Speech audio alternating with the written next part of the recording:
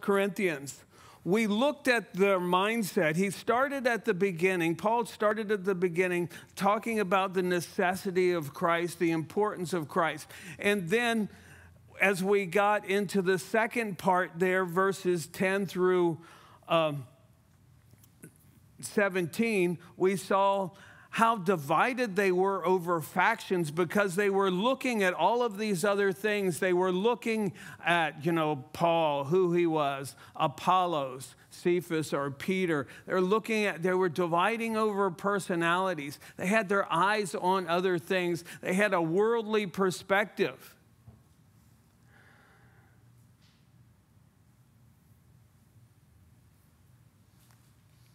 And now, then we saw in verse 17, at the end of that, as Paul, it's one of those transition sentences that he uses in between paragraphs when he says, "For Christ did not send me to baptize, but to preach the gospel." This important phrase from here, "not with the wisdom of words, lest the cross of Christ should be made of no effect, or that it should have no effect on our lives." And that's what we're looking at today, the perspective of the cross, or from the cross.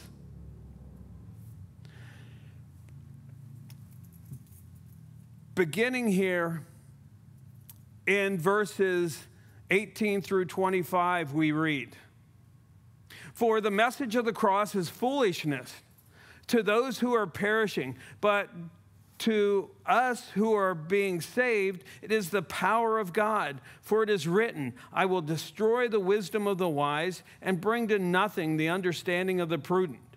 Where is the wise? Where is the scribe? Where is the disputer of this age? Has not God made foolish the wisdom of this world? For since in the wisdom of God, the world through wisdom did not know God, it pleased God through the foolishness of the message preached to save those who believe. For Jews request a sign, and Greeks seek after wisdom. But we preach Christ crucified, to the Jews a stumbling block, and to the Greeks foolishness. But to those who are called, both Jews and Greeks, Christ is the power of God and the wisdom of God. Because the foolishness of God is wiser than men, and the weakness of God is stronger than men." So the message of the cross is the wisdom, the very wisdom and power of God, as Paul describes here. It destroys the wisdom of the world, as it says in verses 18 through 20. Many today, even among those who profess themselves to be believers, they've begun to take the cross as being foolish and absurd. Why would God do that? It doesn't make sense to them. There are those who call themselves progressive Christians. And what's meant by that is they've begun to take on the philosophy of the world, so that they begin to look at things like the world does. I mean, the cross is absolutely exclusive. Totally exclusive. And the world doesn't accept that. And when you have, again, those who profess to be believers and say that the cross isn't necessary, or that one I've heard lately is, oh, that's Western Christianity. As if Eastern, if we were, more Eastern, like the Eastern Orthodox or whoever, then we'd have better understanding. So there's this, but when you go by the word, strictly from the word, what do you get? The cross. The centrality of the cross. Turn with me for a second to Colossians chapter 3. Here's the importance of it that we need to see. How it applies to our lives personally, especially as believers.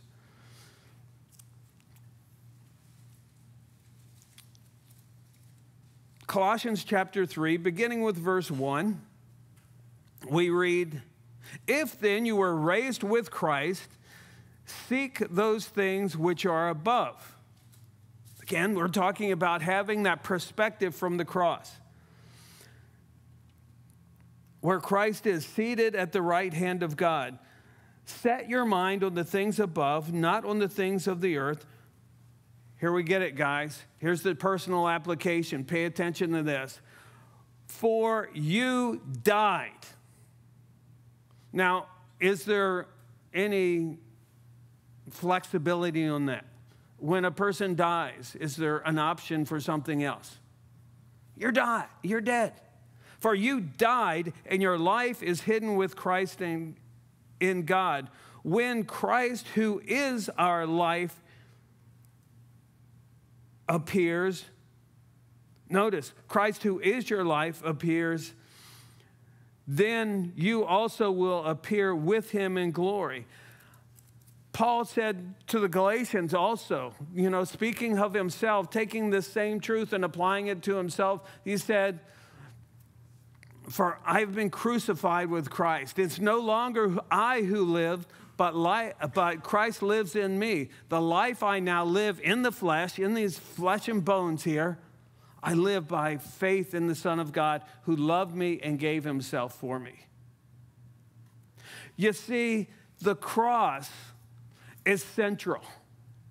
You can't get around it. It destroys the wisdom of the world. The world is saying, and you even, again, see this in Christian circles when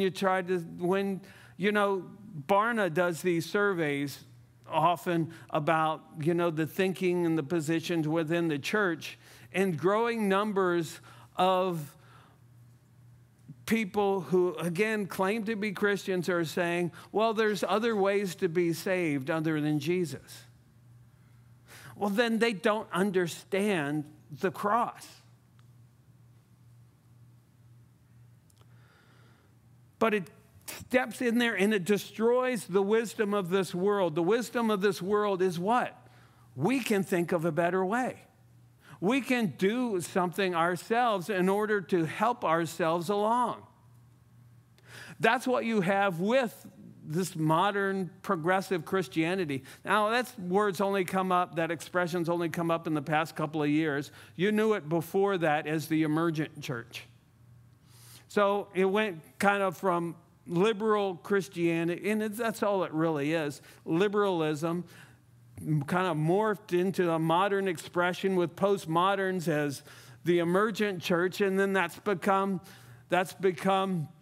the progressive church because they need to rename and remarket themselves because it's the same old foolishness that say that the cross was unnecessary. Wow, if the cross was unnecessary, and it's like saying, how stupid is God? What a position to take, that he would do something totally unnecessary. So, and we even have theologians today. The famous British theologian, N.T. Wright, recently, and a lot of evangelicals have used him as a source and listened to his teaching. N.T. Wright said that he no longer believes in, and here's the heart of the matter with the cross, the substitutionary atonement of Christ. So you see, that's what the world thinks is unnecessary. The substitutionary atonement. That's the fact that Jesus had to die for my sins on the cross so that I can have life in his name. So his righteousness is then imputed to me because he took my sin and I can spend eternity with God. That's what they're poo-pooing today. And saying, the whole idea of, but I like what John MacArthur, he had a little video, or it was on YouTube, a little video clip of him commenting on what N.T. Wright said. And his comment is, N.T. Wright is N.T. wrong. Because of that, we're getting to the heart of what it means to be a Christian. And we're in this day, I believe it's a time when as we're drawing close to the end, we see what the Scripture said was going to happen. Apostasy. People falling away, people who had claimed to be believers, they'll pick up on this sort of stuff and they'll go their way. Go their way. And what did John say in 1 John? They went out from among us because they weren't part of us. If they were part of us, they would have stayed.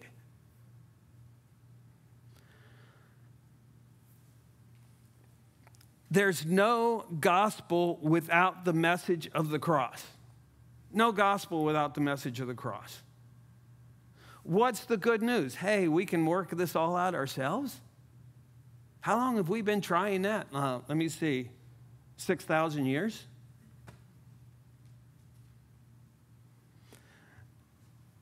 But Paul said later in Corinthians, in 1 Corinthians 15, 3 through 4, said, "For I delivered to you first of all that which I received." Where did he receive it from? He received it from the Lord. That Christ died for our sins according to the Scriptures. And you know, you can even go back to the Old Testament. He wasn't talking, he died for our sins according to the Scriptures. Most of the New Testament we didn't have there yet. So he's talking about Genesis 3:15, that the seed of the woman will bruise the head of the serpent, but his heel will be bruised by the serpent. We're talking about Genesis chapter 22, verses 1 through 19, where Abraham is taking Isaac to offer him as a burnt offering as God commanded him. As he's going up there with Isaac, Isaac's carrying the wood up the hill, and Isaac says to him, "Father, we have the wood, we have the fire, we have all this stuff, but where's the lamb?" Abraham's response was, "The Lord will provide himself the sacrifice."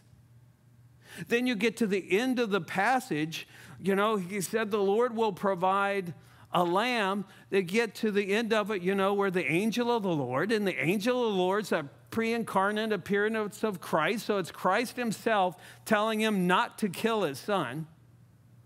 And then he turns and there's a ram in the thicket. And he takes that and offers it. Notice, it was a ram. It wasn't a lamb. The Lord will provide himself the lamb. And then at the end of the passage, after that, Abraham says, "In the mount of the Lord, it shall be done." The mount of the Lord, right there where he had offered Isaac, then that's where they built the temple, ultimately. That's where the temple, when you see pictures of the Temple Mount, that's where Abraham offered Isaac. Mount Moriah. Mount Moriah goes on further up. It's been carved out some since then, but what we call Calvary.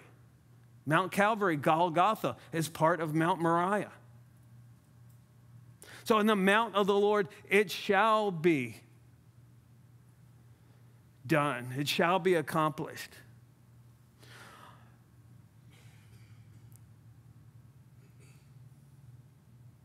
Psalm 22, the Psalm of the Cross. He's pierced my hands and feet. My tongue cleaves to my jaw. All these descriptions there. I'm just a worm, not a man. Description there prophetically of what Christ would say. And then, of course, Isaiah 53, verses 1 through 6. He was wounded for our transgressions. He was bruised for our iniquities. The chastisement of our peace was upon him, and by his stripes we are healed. Interesting, when Peter quotes that later, he changes it. He says, and by his stripes we were healed, because Christ had already been to the cross. So,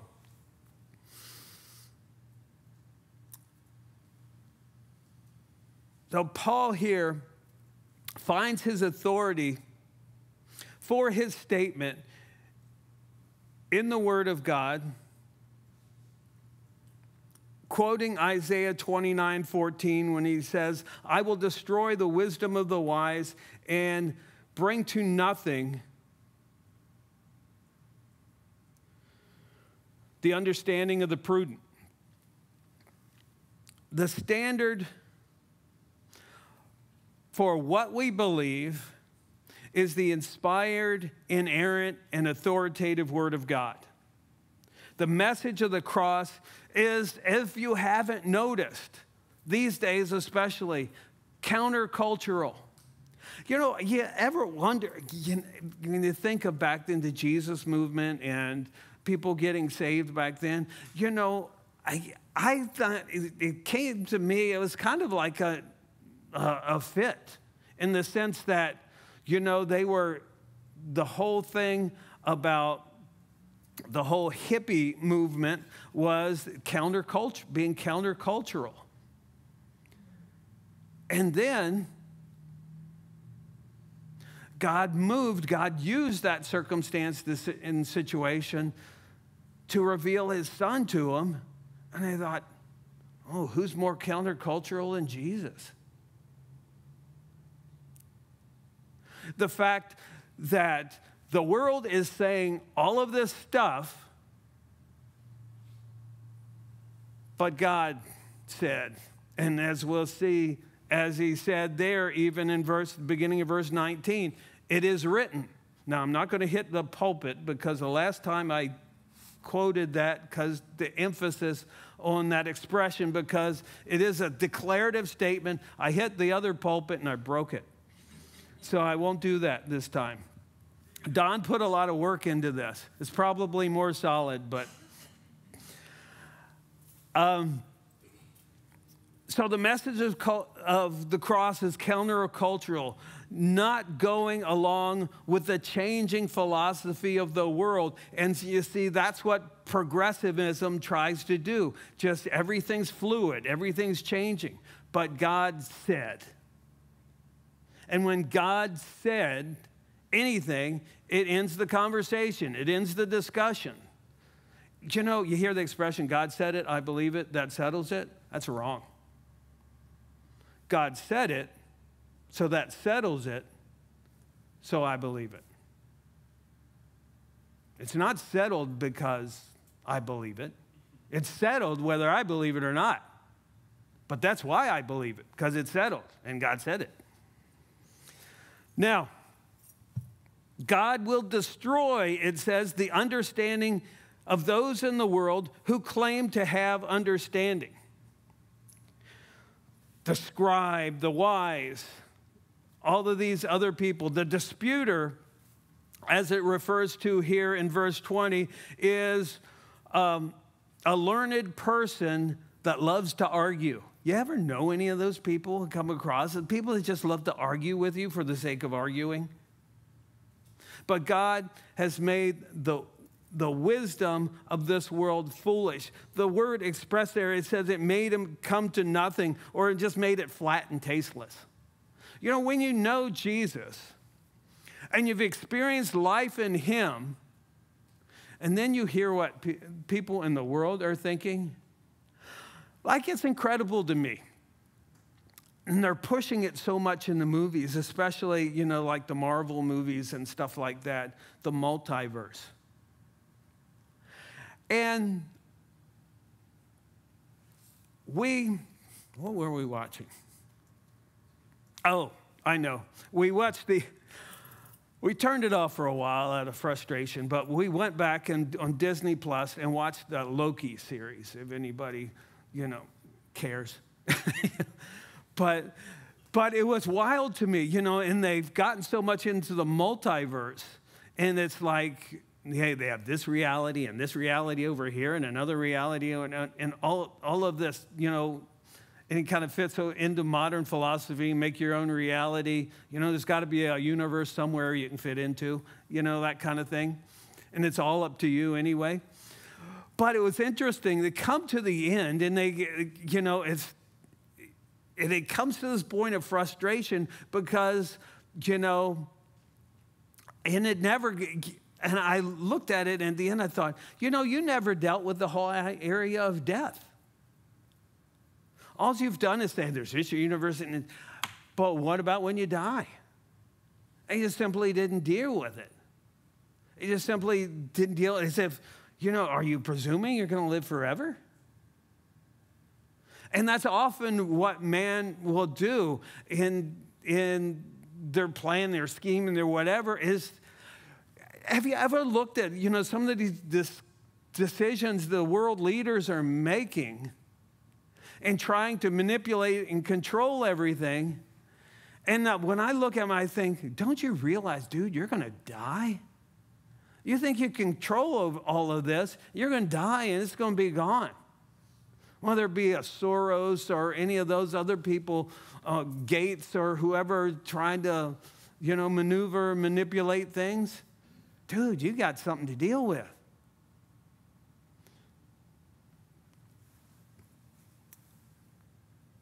There's no wise person, and the reason all of that falls flat, excuse me, is that no one can do what Jesus has done.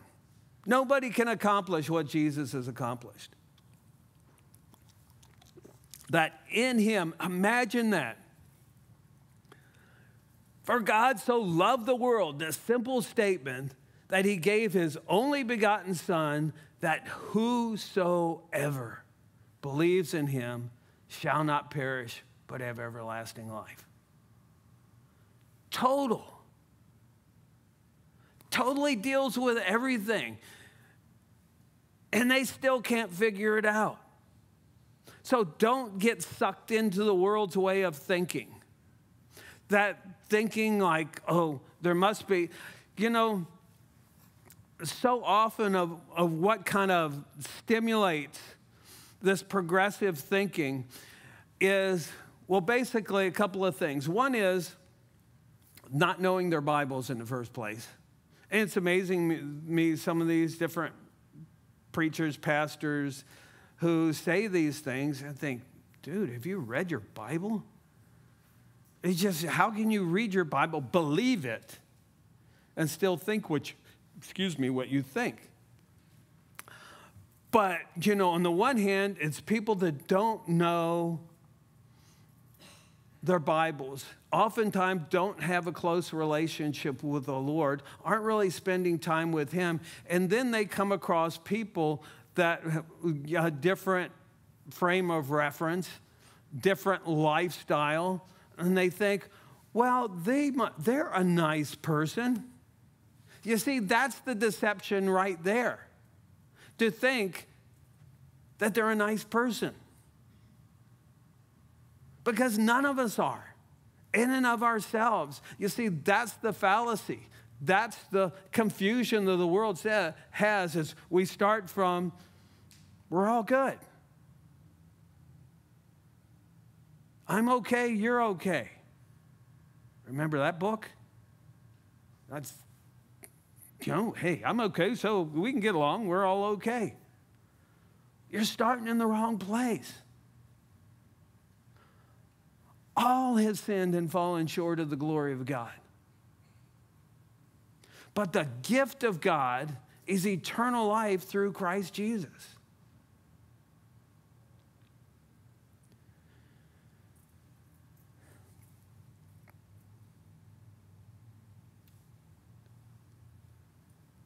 Now, the truth of the gospel as well is demonstrated in its ability to do just what God said it would do. Change lives. Change lives. You know people like that. Hopefully you are one. That because you heard the gospel, it changed the whole, and received the gospel, received the truth, that it changed the whole trajectory of your life. I know what I was like before. None of you knew me back then. I was a mess.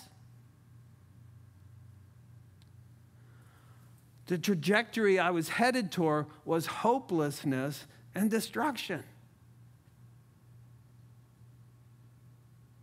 I had gotten to the point I didn't know at any time anymore what to think. But God took that opportunity when I'd gotten to the end of myself to reveal his son to me. Because at that time, when I was at that point, I had stopped doing drugs because it wasn't that I was trying to clean myself up. I just saw the uselessness of it. It didn't mean I was any better off. I was sober. But then two people who are close to me died. And it started that thinking in my mind that there must be more to life than this, than just living a little while and dying. There must be more to life than this.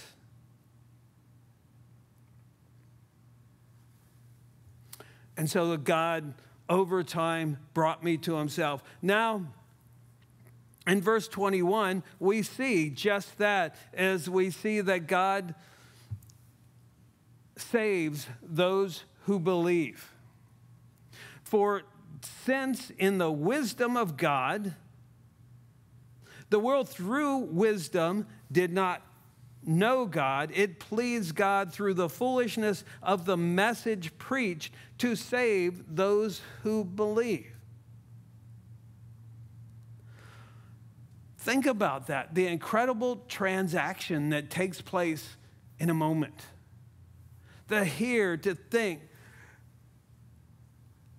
that just, man is out there and still coming up with all his wild philosophies, like the multiverse and all of those kind of wacky things. And God uses none of it. None of man's philosophies. But he chooses simply by the message of the gospel preached.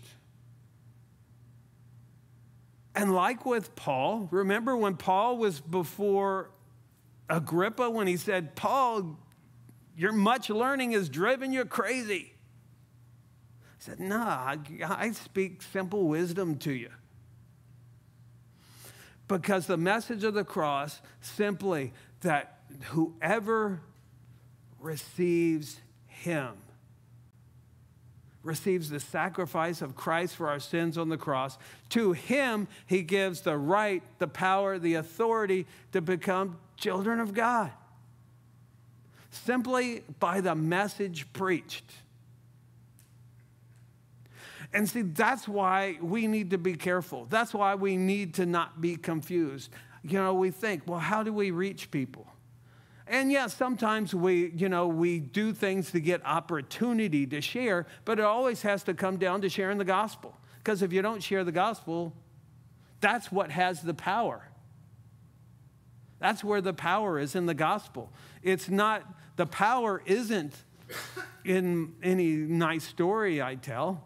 The power isn't in some activity we do. And the activities we do, like when we have family fun days or whatever, nobody's going to get saved sliding down a slide.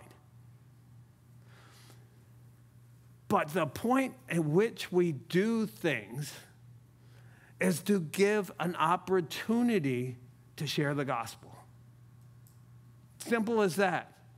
That's the only reason for doing it.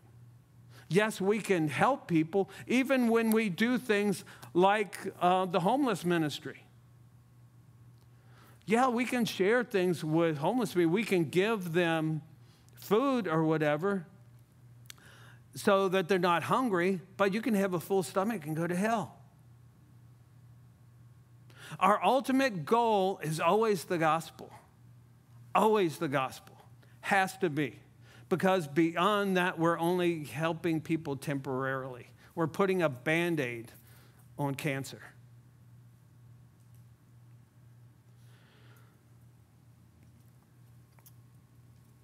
And as Paul says here, as Paul said in 2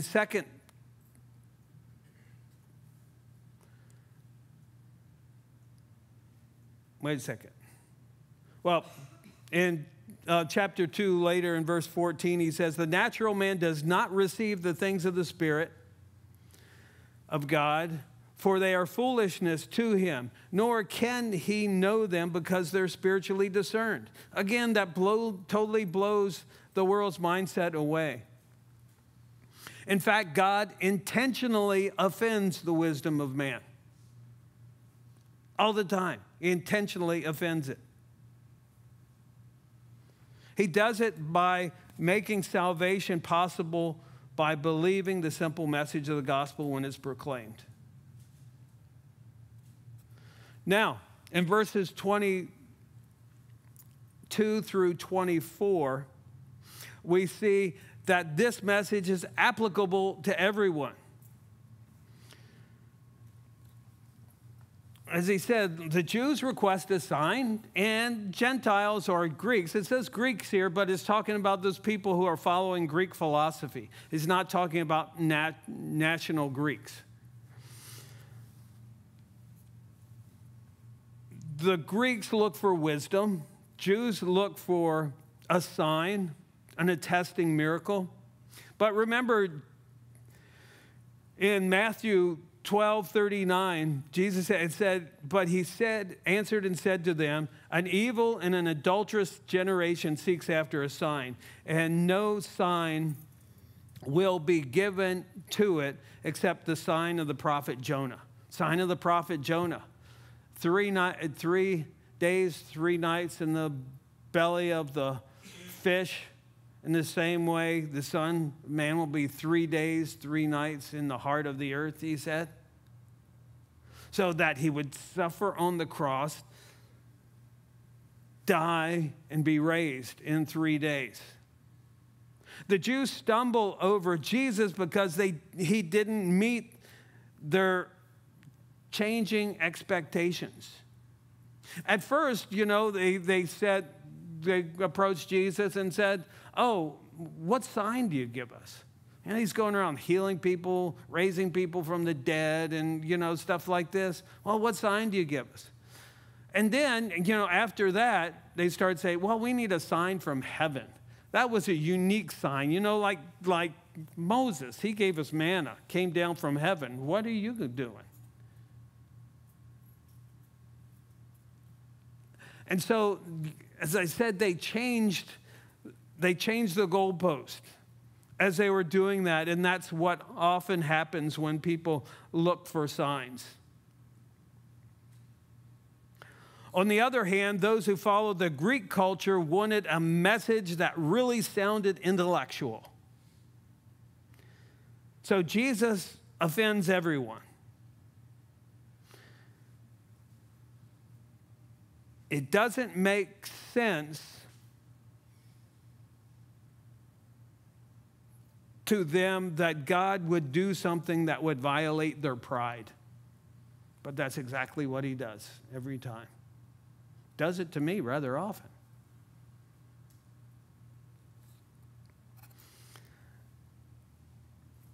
But the message that will truly change a life is that Jesus died for our sins on the cross,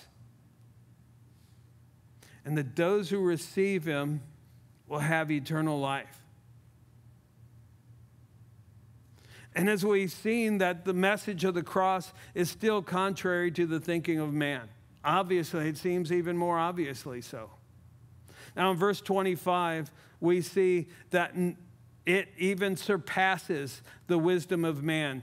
As it says there in verse 25, because the foolishness of God is wiser than men, and the weakness of God is stronger than men.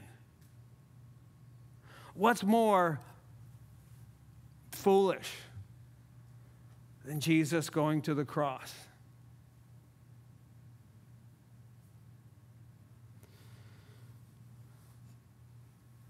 They look at strength. They look to strength, referring to that power, or in a sense, a sign.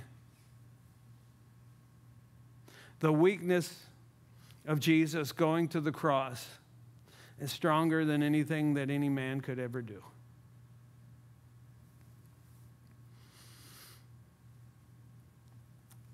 Now, in verses 26 through 31, you see Paul's kind of developing it here. First, he talked about, the message of the cross and being the wisdom and power of God. Now he goes in verses 26 through 31 to apply it to the Corinthians and state that it's the message of the cross that we glory in. As it says,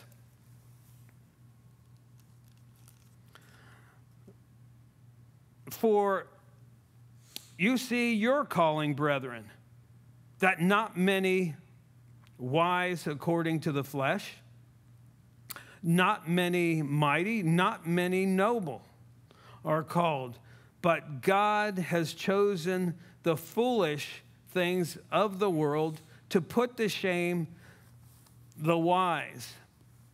And God has chosen the weak things of the world to put to shame the things which are mighty, and the base things of the world to and the things which are despised God has chosen, and the things that are not, to bring to nothing the things that are, that no flesh should glory in his presence.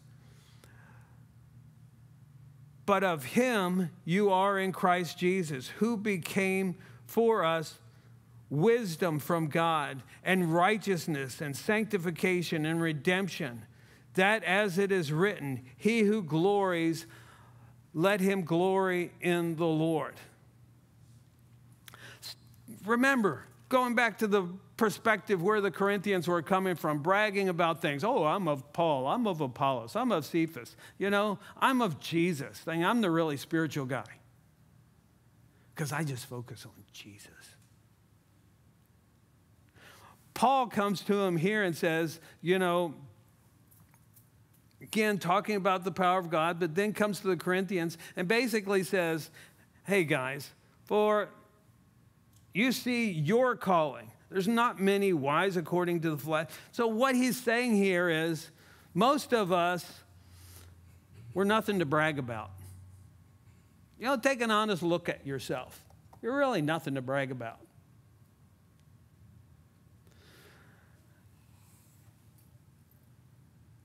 They were wanting to get caught up in the pride trip, but he tells them to take a good look at themselves. They still have no right to think of themselves as better than anyone else. They were thinking, hey, we're Christians now. We're a good position, And again, people can take that to themselves and think, I'm saved. I'm one of the chosen, and get a big head over that. But it's by Christ, as he says here, by his grace that we're in him. Not of works, lest anyone should boast.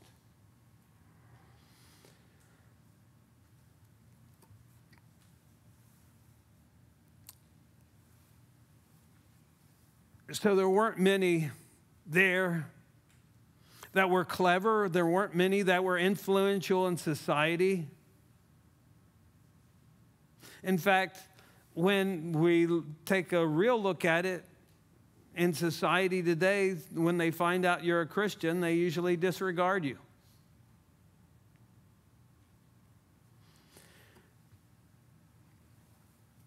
And there are not many who are born into a position of status. Now, they were trying to use these standards to judge Paul.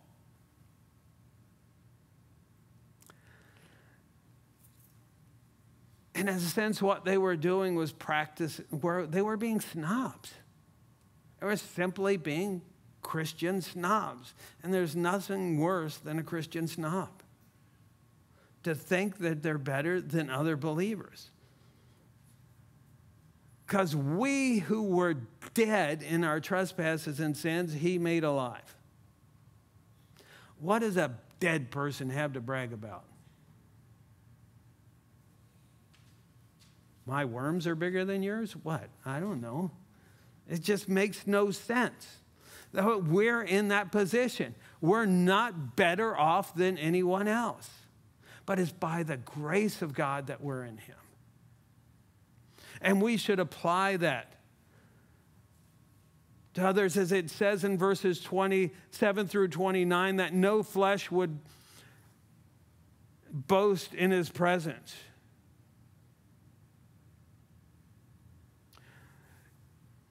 As it says, he's chosen the foolish things to confound the wise. And how can you tell that? He chose you. He chose me. The foolish things of this world, the things that the world disregards.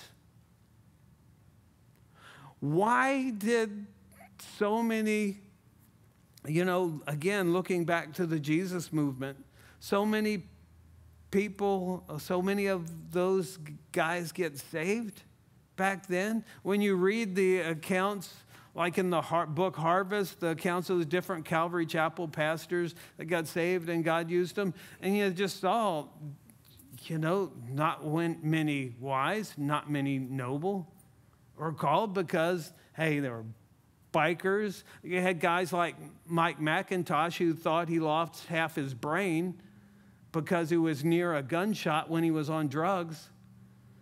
And the scripture said, and such were some of you. But you were changed by the gospel.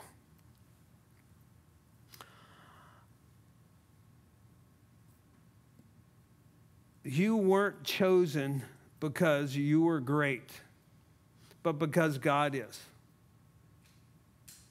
He demonstrates that our standards are not his. As it says in Isaiah 55, verses 7 through 9, let the wicked forsake his way, and the unrighteous man his thoughts. Let him return unto the Lord, and he will have mercy upon him, and to our God, for he will abundantly pardon. For my thoughts are not your thoughts, neither are your ways my ways, says the Lord. For as the heavens are higher than the earth, so are my ways higher than your ways, and my thoughts than your thoughts. So keep yourself in perspective. When you talk about what's going on in your life, when you talk about what God's doing in your life, who gets most of the credit? I mean, we're all tempted in the stories we tell to make ourselves look good. But in that, as he says there, if anyone glories, as we see in verses 30 through 31, we can only glory in what the Lord has done. God doesn't just want to give us things, he wants to be those things to us. And all that we have is because of Jesus. Jesus' positive righteousness applied to our lives because of the cross. 2 Corinthians 5:21 says, for he made him who knew no sin to be sin for us, that we might become the righteousness of God in him.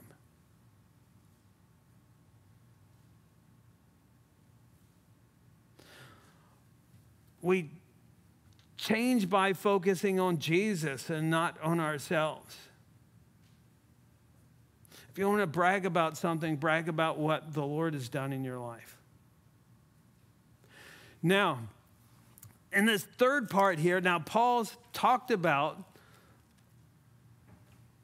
the wisdom, the cross being the wisdom and knowledge of God. Now he's talked about to the Corinthians, and that's how you were saved in the first place. It's not because you were anything great. And now in chapter 2, verses 1 through 5, he takes it and applies it to himself here as he says, "And I, brethren, when I came to you, did not come with excellence of speech or of wisdom, declaring to you the testimony of God. For I determined not to know anything among you except Jesus Christ and him crucified. I was with you in weakness, in fear, and in much trembling. And my speech and my preaching were not with persuasive words of human wisdom, but in demonstration of the Spirit and of power, that your faith should not be in the wisdom of men, but in the power of God." So, we see in verses 1 and 2 there that we should stay focused on Jesus and the cross. Paul describes how the reality of the cross was demonstrated in him. In Acts chapter 18, Paul had just left Athens. Now remember, when he got to Athens, he got in a real heady conversation with everybody about the unknown God. And he told them, well, the God that you worship in ignorance, I'm here to preach to you. And he kind of came from a philosophical position there. Goes to Corinth.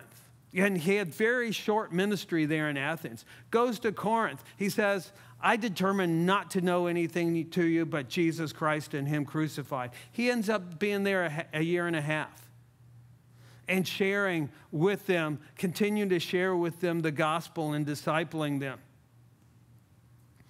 So he didn't come to them, to the Corinthians, as a philosopher or a salesman, but as a witness of the work of God in Christ. You see, if he had been trying to please his audience, imagine he hears that these guys are joining different camps, and he tries to figure out for himself, well, how am I going to please those people who are of Apollos? Or how am I going to please those people who say they're of Peter? Or how am I going to please those guys who think they're really spiritual and say, hey, we're of Jesus? How do I please those people? He did it the right way. He didn't try to please any of them. He simply preached Christ and him crucified.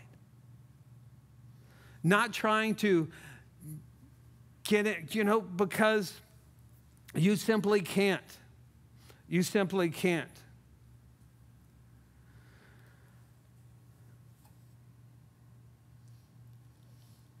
If he had been trying to please them, he would have pleased no one. We need to be careful of getting in the way of the gospel when we try to share it. Heard this story. Little kid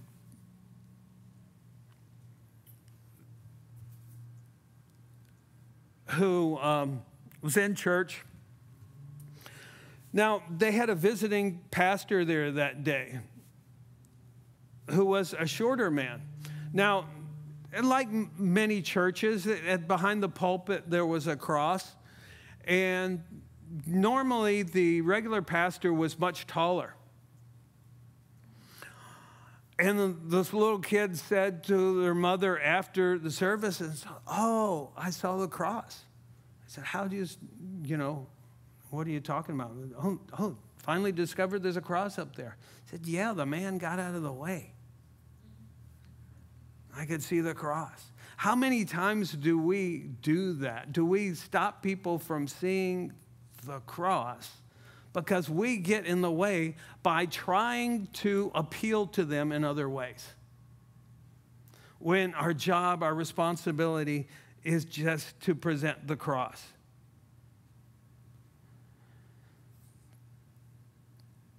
Now,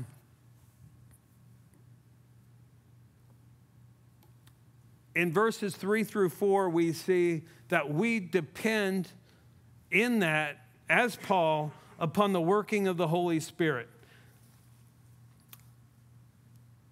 As he said to him, he was there in weakness and fear and much trembling. My speech and my preaching were without persuasive words of man's wisdom.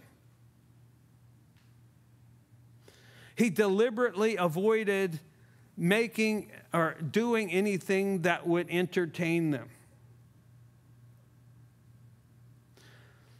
And we know from elsewhere in Scripture that he had some physical condition that he used to really relate to him, because he said, I came to you in weakness. You know, some believe that he had an eye condition, that his eyes regularly ran, and so, you know, he wasn't physically appealing to people.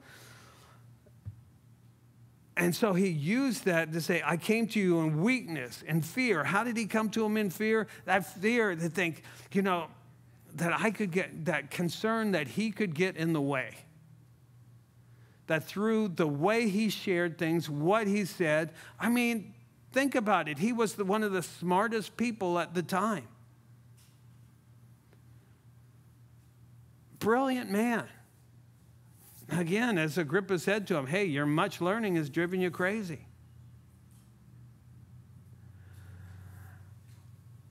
And what scared him, one of the things that scared him the most is that he would do something that would get in the way of people hearing the message of the cross.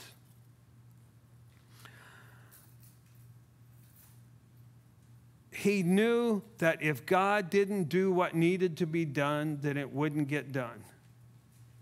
Our job is always to preach and then to allow the Holy Spirit to do what only He can do. Sharing the message and letting the Lord do His work. And then in verse 5, we see that our faith must be in God and not in man's wisdom. As he said, that your faith should not be in the wisdom of men, but in the power of God. Our faith can't be an emotion, entertainment, personality. What you use to draw people in is what they'll do, is what they'll be about. If you use entertainment to draw people in, you have to keep entertaining. You know, if you know, we had smoke and mirrors up here, and a lot of people came in for the smoke and mirrors, they might keep coming in, but they'd come for that, and they'd think, well, what's the next thing you're going to do? And it'd always be the next. And that's why you hear about pastors doing some wild things. So,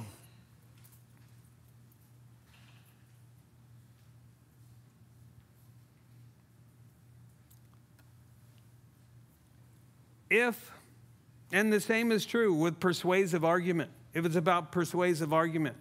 If someone can argue you in, then you can be argued out. And see, that's what's going on. We have people today, those in the Christian music industry, I'm hearing about several people who say they're deconstructing their faith. And what that means is they don't really believe what they used to believe. They're really thinking it. And you'll have, you have very well-known Christian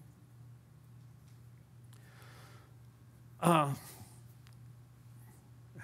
almost use the word entertainer, because that could possibly be the case, that now say, well, they start affirming things like gay marriage.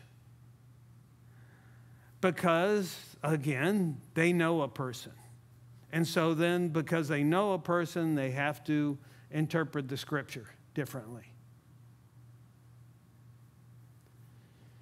resting in the wisdom of man, but not in the power of God.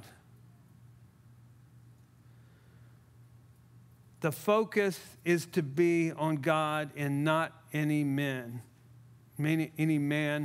or woman, including ourselves.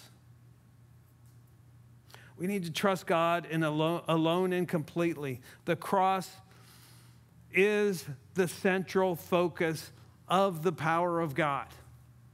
The cross. What he accomplished on the cross. When he there on the cross said, "It is finished." Final statement. Done. Done deal. So, the question for us is, do we look at our lives from the perspective of the cross?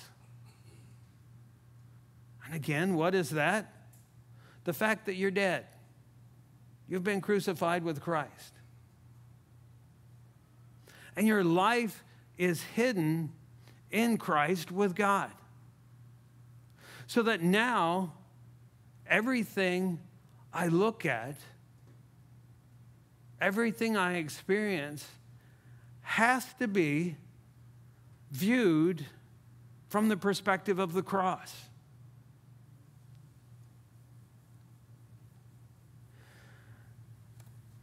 And Paul,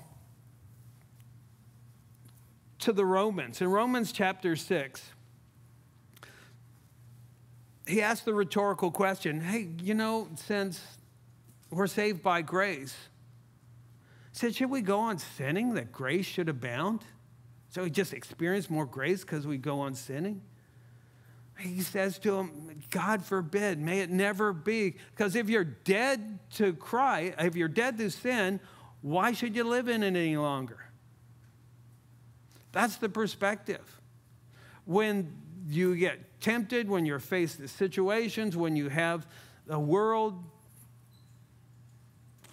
pushing in on with its philosophy, do you know the simple biblical answer to that when the temptation comes is I'm dead to that. Because you are. If you are in Christ, that's the choice you have. Before you were a Christian, you didn't have a choice. You did however the flesh led. But now, you've been given a new nature. As Colossians says, he's taking you, transported you from the kingdom of this world to the kingdom of his dear Son. He's given you a new nature. So now that you can choose. You can choose. You don't have to go that way anymore. You don't have to live in sin any longer. But you can live, as the scripture said, your life is hidden with God in Christ with God. That we can have victory. We don't have to live in defeat. That's what the incredible thing to me is. As Paul again said to the Romans, sin shall no longer have dominion over you because you're not under the law, but you're under grace. Grace, where's grace come from? The cross. The cross. Are we seeing life from the cross? Let's pray. Father, again, we thank you so much for your word. Lord, just how incredible it is. Lord, help us not to lose sight of the cross. It's where we receive the forgiveness of sin. It's where we died to ourselves. And Lord, it's where we begin to live for you. And it seems in our lives from time to time, we just need to go back to the cross. And remember what you've accomplished on our behalf. Father, so I just pray for each one of us here, Lord God. That we see all that you accomplished for us and live in victory because of it, Father. We thank you for that in Jesus' name. Amen.